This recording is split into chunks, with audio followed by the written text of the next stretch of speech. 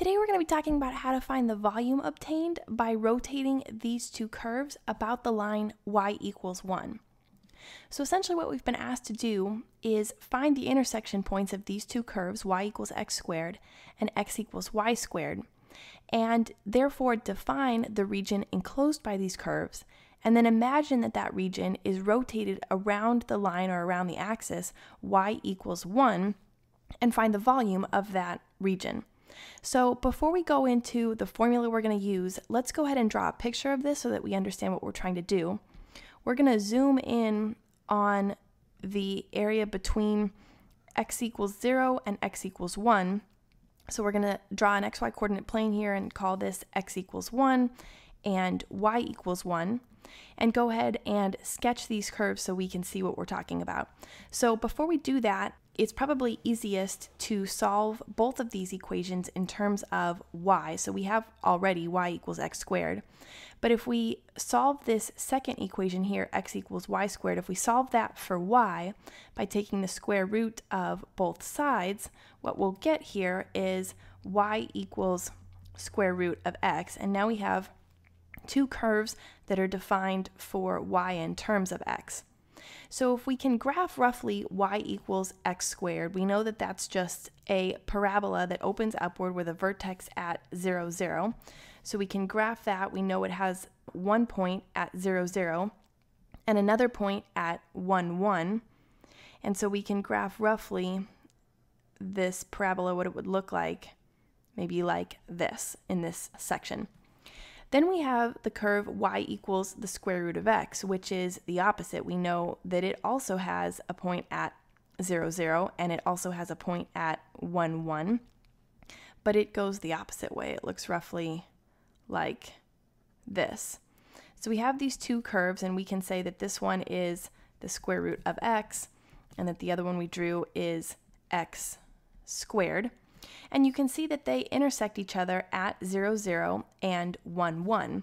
If we didn't know what both of these curves looked like, we could easily set these equal to each other and solve for x. So we could just say x squared is equal to square root of x, square both sides, and we'd get x to the fourth is equal to x. And we can see that this equation is only true when x equals 0 and x equals 1, so we would know that the intersection points of these curves are x equals 0 and x equals 1. So what we know now is that because they intersect each other at these 2 points, we have this region that is enclosed by or bounded by these 2 curves, and that's this region in here.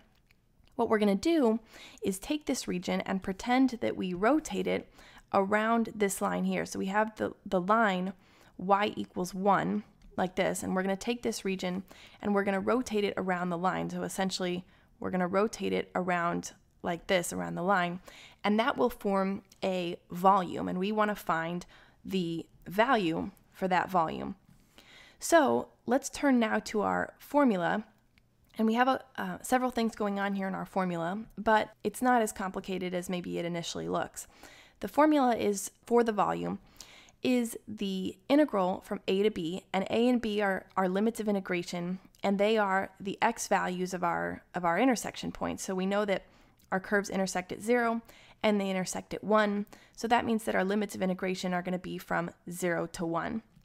And then we have pi times an AOR, I've just abbreviated. Basically it's the axis of rotation minus the outer curve minus pi times the axis of rotation minus the inner curve, and we're squaring both of these values, notice. So the axis of rotation is the axis that we're rotating around, the line that we're rotating around, and we know that that's y equals 1. So the value for axis of rotation here will just be 1. The outer curve is the curve that is farther away from the axis of rotation, and the inner curve is the one that's closer to the axis of rotation. So what we can see here is that our outer curve is the curve x squared. And so when we say axis of rotation minus the outer curve, the value that we're finding is the distance here from the axis of rotation to this outer curve, right?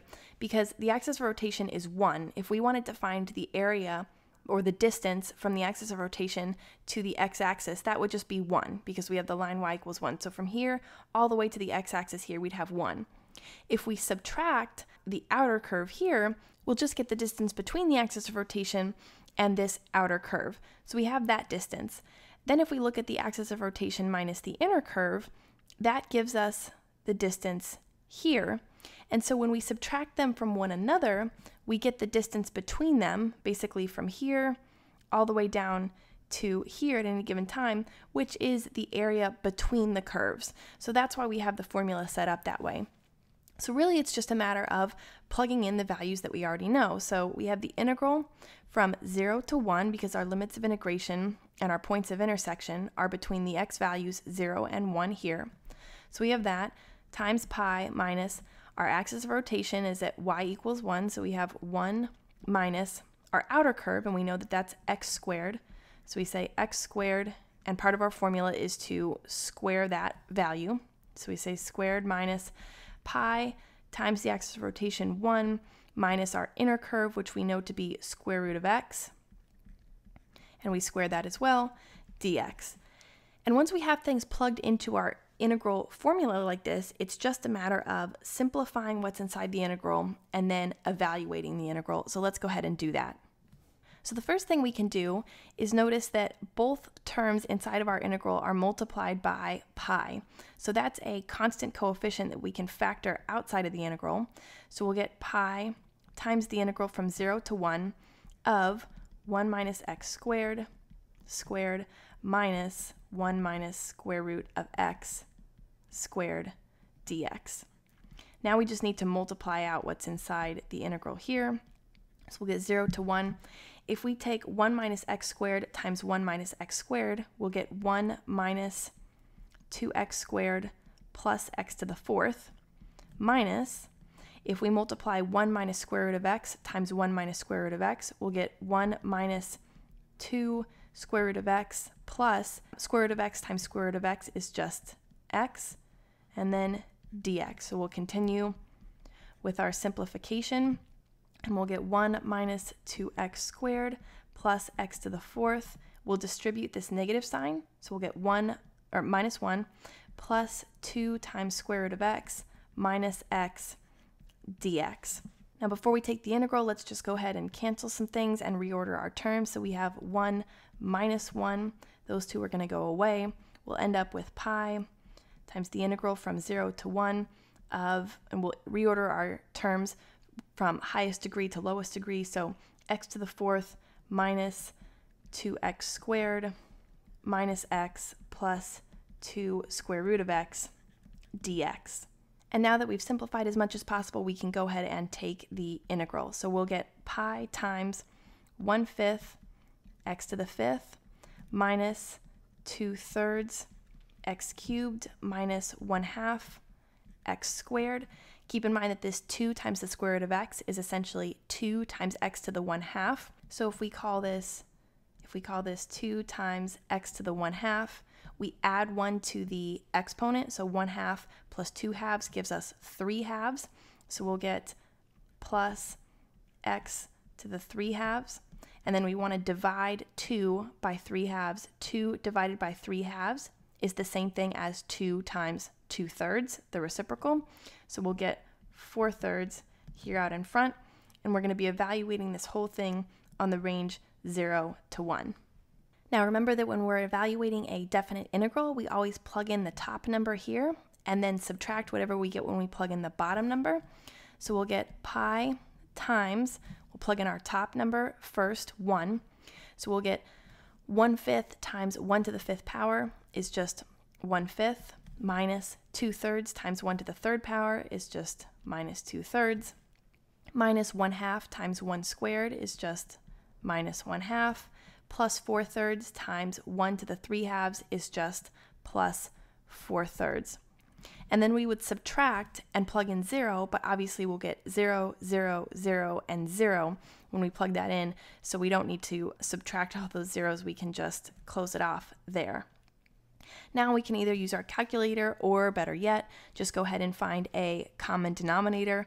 We have a least common denominator here of 30, so we'll get pi times, and we'll find a common denominator of 30 for each of these. So to get the first one to have a denominator of 30, we'll have to multiply by 6 over 6.